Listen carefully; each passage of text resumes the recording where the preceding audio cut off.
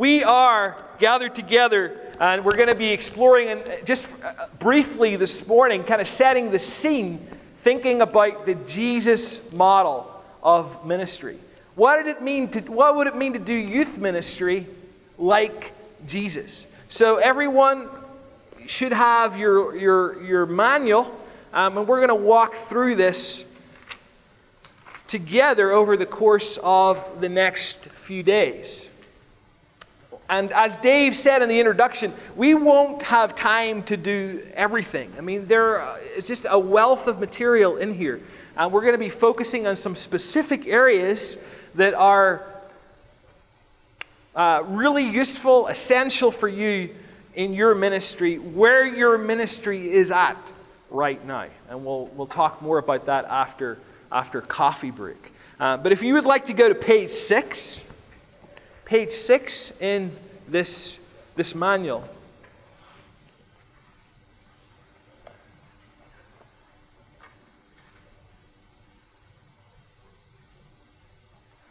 And we read, he never held a public office, never wrote a book, never led an army or founded an institution. His classroom was the boat and the field. His followers were simple fishermen. Rejected and misunderstood by the majority, his ministry lasted only 3.5 short years. But his impact changed the world. His impact changed the world. And at the end of his service, he said, "As the Father has sent me, I am sending you." His life serves as an example, not just in the words he taught, but in the way he went about ministry. That is why the Apostle John wrote, "Whoever claims to abide in him must walk as Jesus walked." And I would suggest that John's challenge does have huge implications for our lives and for our ministries. Because God calls us to be generation changers. This is the great role, responsibility, honor that we have as youth leaders. And you might think, well, I'm working with my group of students. My 12 or 15 or 20. Doesn't matter how many there are. Doesn't matter how few there are. I'm working with my group of students. And you might think sometimes this is tough. I don't see much fruit. I don't see much product. I don't see this achieving very much. But what I would encourage you to do is to lift your eyes and see that the work that you're doing, those Friday nights and Saturday nights and Sunday nights, those long hours that you invest in relationships and in preparation, that you pour into those students, that you teach, those studies that you lead, all of that is absolutely essential in impacting a generation. And don't think about your youth ministry in the short term. Think about the impact that youth ministry will have. Think about the impact those students will have 10, 20, 30, 50 years from now. Because that's what we're involved in. Changing generations. Impacting a generation. And I believe that Jesus not only gives us this glorious gospel that we have in the Scriptures, not only gives us the message of the gospel, he also gives us the methodology. He also gives us a strategy. He gives us a pattern and a plan for how we can structure our ministries as well, a model to follow. That we can do ministry like Jesus did ministry. That we can imitate Jesus, that we can learn to walk as he walked. Well, what would be some of the reasons? There's a question there in your manual. What reasons do people give for not imitating Jesus? Could you guys think of any suggestions for that in response to that question? That was 2,000 years ago. Yes, absolutely. I mean, that was in the ancient world. That's like 2,000 years ago. This is today. I mean, Jesus didn't have to worry about stuff like Facebook and social media and, all the issues that young people and people are dealing with today. I mean, did he? Did he have to? Of course, lots of those things weren't in existence. The world is a very, very different place. Absolutely. But I love the book of Ecclesiastes that Solomon wrote. And there's a phrase in Ecclesiastes that Solomon uses time and time again. And he talks about, generations come, generations go. There's nothing new under the sun. When it gets right down to it, people are people. And the stuff of the heart is just the same.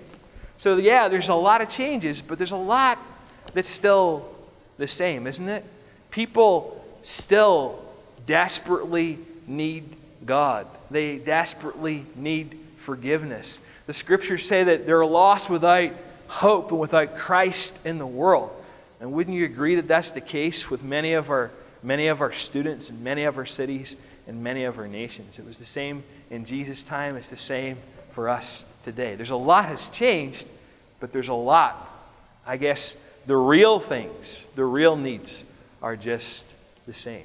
It's a great one. Any other suggestions as to why, excuses maybe we might give for not imitating Jesus? It's not modern. It's not modern. Let's tease that out a little bit. When we say it's not modern, what are we thinking? What are we getting at?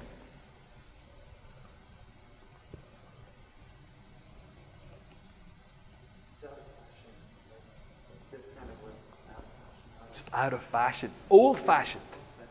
Yeah, that idea that this is old-fashioned. It's not new. It's not trendy. It's maybe not hip or cool. I have a little phrase that I like to use in my ministry, and when I train leaders back home, it's that, truthfully, Jesus is still so far ahead of us that we haven't caught up with him yet. Jesus' ministry was pioneering. It was groundbreaking. It changed the world. Just think about it for a moment. Here he is in the Middle East and Israel, in a really small geographical area. And he picks 12 people. Think about it this way. Jesus had a youth group of 12 people. 11 of them had no clue what he was trying to say most of the time, and one of them wanted to kill him. I mean, it doesn't sound like a really great group. But that's what Jesus started with. That's what Jesus started with. Be encouraged. And look what he did with the 12. He invested in a few, poured his life into a few, multiplied, reproduced himself in these individuals who went out and changed the world. And that's why we're sitting here at Elf today. It impacted generations. It changed the world. And yeah, it might seem, that doesn't sound very trendy. It doesn't sound very hip. It doesn't sound very cool or new to think about the Jesus model of ministry. But it's timeless in its principles. And as we learn from Jesus, as we sit at the feet of Jesus, as we look at what Jesus did, as well as listen to what Jesus said, we get the compass, we get the direction for our ministries, that they might be fruitful, and that they might impact generations. I think in youth ministry, I've been doing youth ministry in Ireland, Northern Ireland, for 22, 23 years. And I've worked in a number of churches over that period of time. Just to give you a little biographical information on me, right now my role is kind of twofold. I work training and equipping youth workers and youth leaders. And I also work with a Christian charity called ASET, AIDS, Care, Education, and Training. It may also operate in some of your countries as well, working with at-risk young people and teaching them around sexual health issues and drug use and misuse. So my life is kind of focused on those kind of two areas. The mission field, in a sense, and those who are impacting, serving as youth workers in that mission field. And when I got a hold of these principles, when I got a hold of youth ministry rooted in the life of Christ, it changed everything for me. Because one of the trends I think we find in youth ministry is that we're constantly looking for the latest thing, the latest idea, the latest concept, the latest model, the latest resource, the latest curriculum. And I'm going to tell you something which I discovered, thankfully, early in my ministry, is that there's no such thing as the magic curriculum. There's no such thing as like the latest, greatest model. If we want something which is enduring and something which lasts, that's got to be rooted in the Scripture. It's got to be rooted in the Word of God. It's got to have foundations that go deep. And we can look to no one better than Jesus for that. So, yeah, for sure, it might sound old-fashioned, but actually, Jesus is so far ahead of us. It's groundbreaking. And we can grab those principles and apply them in our ministries. It will be transforming, life-transforming for our students and for ourselves as well. As a young youth leader, one of the things that I discovered as I studied and as I learned youth ministry in the life of Christ, it wasn't necessarily that it made me a better youth leader, that I became a much better youth leader. No, what it did for me is that it made me fall more in love with Jesus. And let me say this to you, brothers and sisters. The greatest thing that you can do for your young people, for your students, is that you love Jesus more. That's the greatest thing you can do for them. Because it's out of that being with Jesus that you're doing, that your ministry, that your activity will flow. So I think it's a great opportunity that we have to, as it were, sit at the feet of Jesus and to think about how He did ministry and the principles, the strategy that we can learn from Him. So we're going to be doing that together. Thinking about Jesus, thinking about our ministries, and then seeking to apply that to walk as He walked. And those three circles that you see there in page 6, we're going to keep in view as we travel through this together. So if you go to page 7, you'll see it says, there's a heading there, your ministry. What is one challenge you have right now in the ministry you're leading? What's one challenge with a person you're discipling? What is one challenge in your personal leadership or fruitfulness? I would love for you to take a moment and reflect on and answer those questions. Maybe just make some notes there in your manual. Think about those three questions, those three challenges. And as you think about those challenges, what are some of the emotions that you feel? What are some of the emotions that come up in your life when you think about those things? I mean, I wish we had time to discuss this and dig a little deeper into this, but I'm sure as we think about these challenges, some of the emotions we might be feeling might be frustration, might be fear, maybe. Maybe we're excited. We're thrilled at the prospect of facing some of those challenges. Maybe we're a little anxious. Maybe we're worried about some of those areas.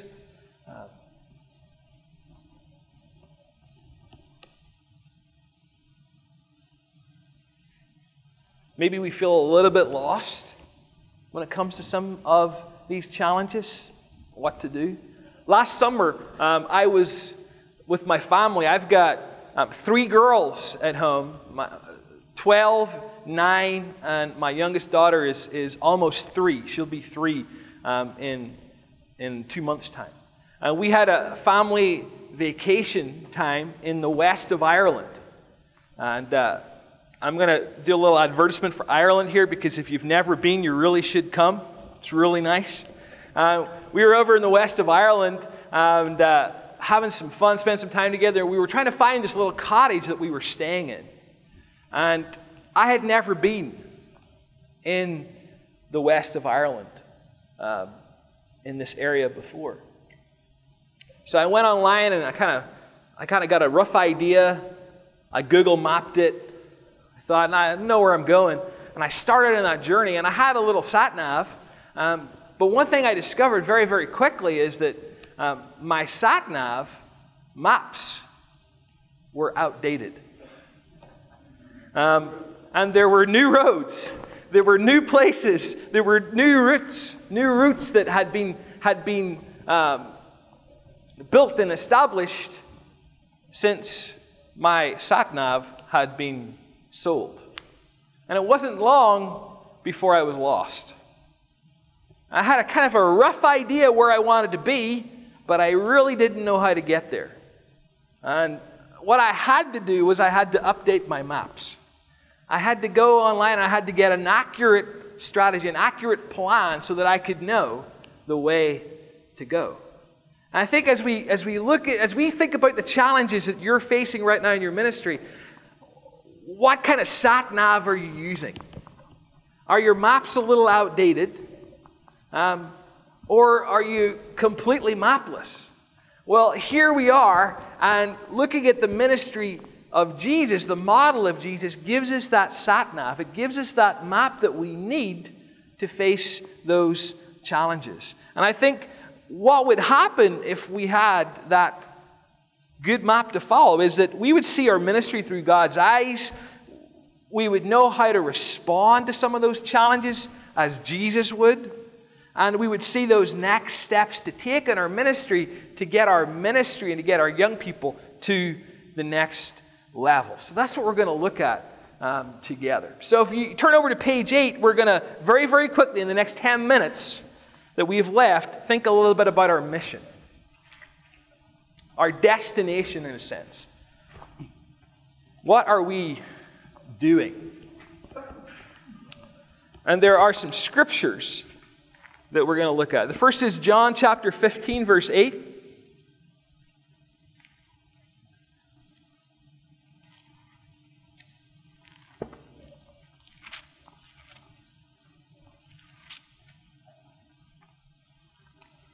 What mission did Jesus leave for his disciples? John 15, verse 8. By this my Father is glorified, that you bear much fruit, and so prove to be my disciples. John 15, verse 8 is very clear. Our mission as disciples is fruitfulness. We are to be fruitful. That fruitfulness is an indication of our authenticity of disciples. Jesus talks a lot about bearing fruit. If you look at John 15, verse 16, you did not choose me, but I chose you and appointed you that you should go and bear fruit, and that your fruit should abide, so that whatever you ask the Father in my name, he may give it to you. And when we think about fruitfulness, for sure, I'm thinking about that personal fruitfulness. The fruit of the Spirit that we want to see developed in our lives. That evidence of maturity and deepening in our faith and our relationship with God. That's part of it. We want to see that in our own lives. And we also want to see that in the lives of the students that we are working with. We want to see fruitfulness. And we want to see fruit that endures. Fruit that lasts. Fruit that lasts. Fruit that makes an impact. I think about, when I think about this, I think about, in my ministry, one of my young people, Michael. Michael, as a teenager, came to youth group, and he was really interested, and he became a believer.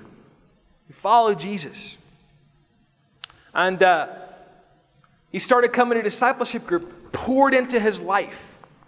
And I had the privilege of investing in Michael and seeing him grow and seeing him change. Seeing him go on mission to the Czech Republic year after year after year. And then to see God's call in his life, calling him to be a youth pastor. He just finished his youth ministry degree. And he just graduated this summer. In fact, he left early so that he could go be an intern with JV in the Czech Republic this summer. And I look at Michael, and Michael's an example of fruit that lasts, of fruit that endures. And that's what we're longing for in our young people, that they're going to come to Christ, they're going to know Jesus, and they're going to grow in their relationship with Jesus, and they're going to show Jesus to the world. They're going to know, grow, and show.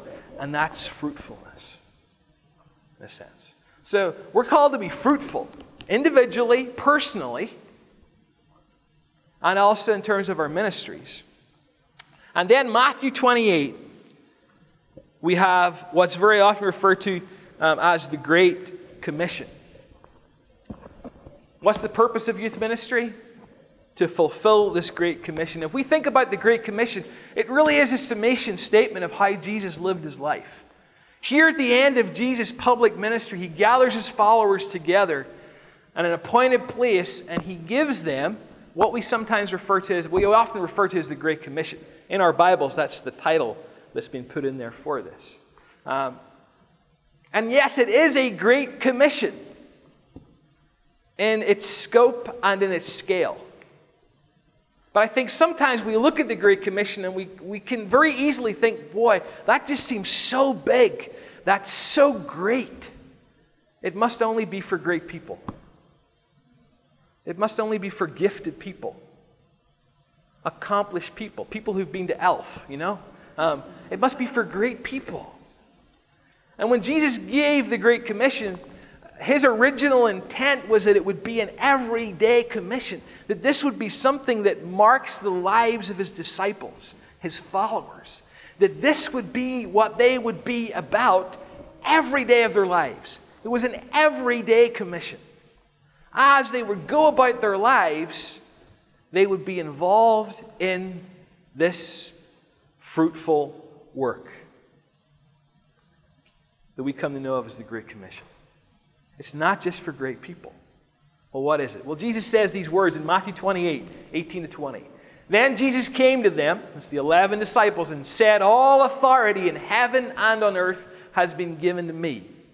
Therefore go and make disciples of all nations, baptizing them in the name of the Father and of the Son and of the Holy Spirit, and teaching them to obey everything I have commanded you, and surely I will be with you always to the very end of the age." So the command that we find here is make disciples. And there's two commands in the Great Commission, but it starts with this command to make disciples. But I don't want you to jump right in there and go, okay, let's think about disciples. Don't miss the first piece.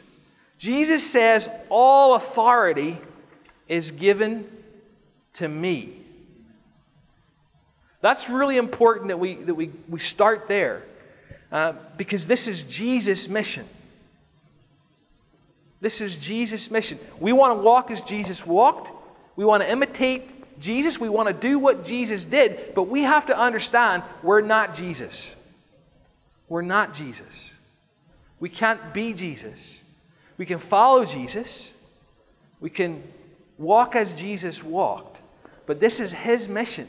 And he graciously partners with us, involves us in his mission in the world. All authority is given to me.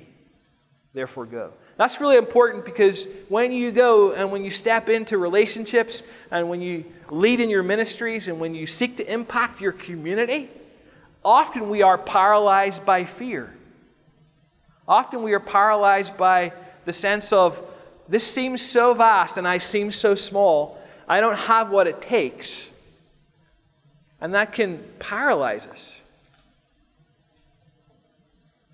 And Jesus comes and Jesus says, all authority is mine.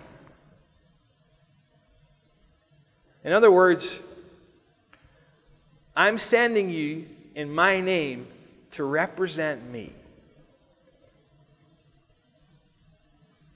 if you represent me, it's in my authority that you seek to impact your community. It's in my authority that you seek to impact the students in the local school. It's in my authority and in my name that you seek to impact those students that you pour your life into week after week after week.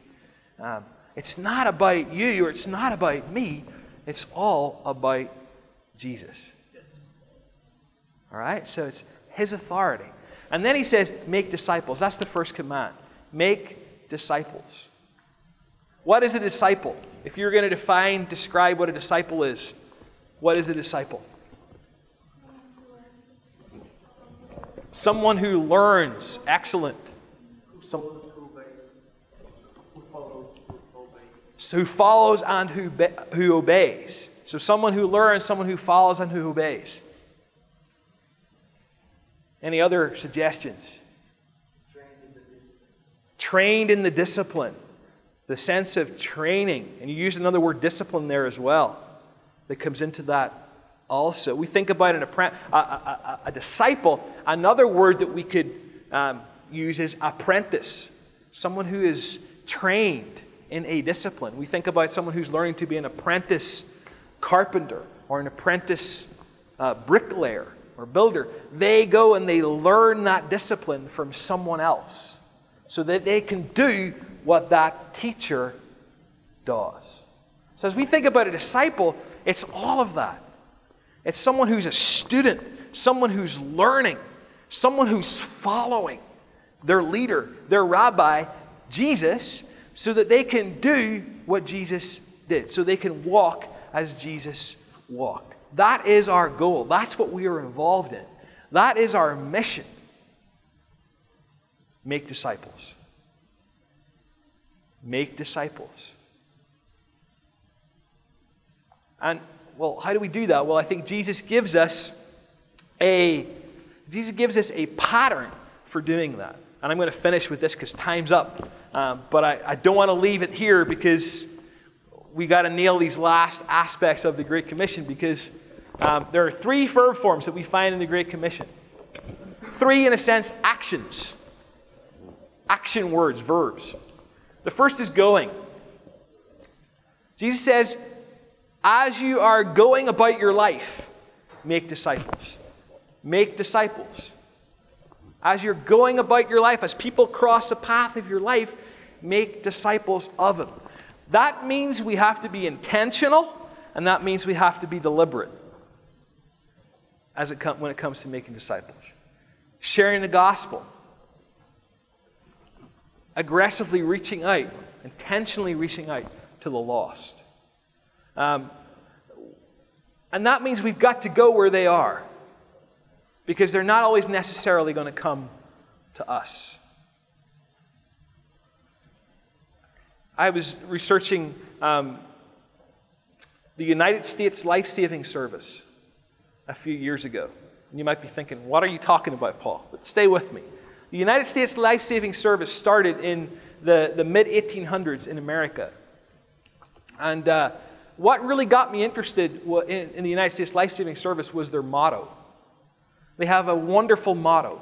Their motto is this: you have to go out, you don't have to come back. You have to go out, you don't have to come back. What an amazing motto. And it's actually, in some ways, a picture of the mission of the church. We have to go out. And there's great stories of bravery in the United States Life-Saving Service. On the coast of Carolina, where there's these Outer Banks, ships used to go aground, and huge wrecks. And stories told of men who would man these life-saving stations, these brave men who would go out into the surf in these surf boats to rescue sailors who were perishing. And there's a story told in 1863, the wreck of a ship called the Laura Brines, and 9 men stood on the beach, and they made a verbal will with the one guy who would stay behind. And for the next 23 hours, they went back and forth in these boats to rescue sailors who were drowning.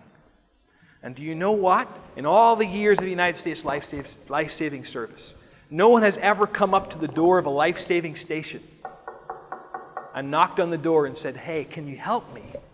I'm struggling out here in the sea." It's never happened. You have to go out.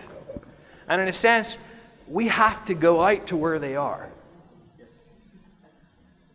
where they're perishing, and reach them. We've got to go. And then we've got to baptize. Baptize is identifying with Jesus. The wonderful thing is that in Jesus' baptism, he identifies with us, with our humanity, with us. And in our baptism, as we follow Jesus, we identify with him, with his person, with his message, with his mission in the world. But baptism is much more than the act of sprinkling, pouring, dunking, whatever your preferred option is. It's about identifying with Jesus. It's about being built up in the life of Jesus. And the last aspect then is teaching them to obey. Equipping people so that they can go and do what Jesus did. So they can go win people. So they can build people up in their relationship with Jesus. And just in case we're thinking, this is a huge task and I don't have what it takes, Jesus reminds us at the end of his Great Commission, behold, and that's the second command we have there.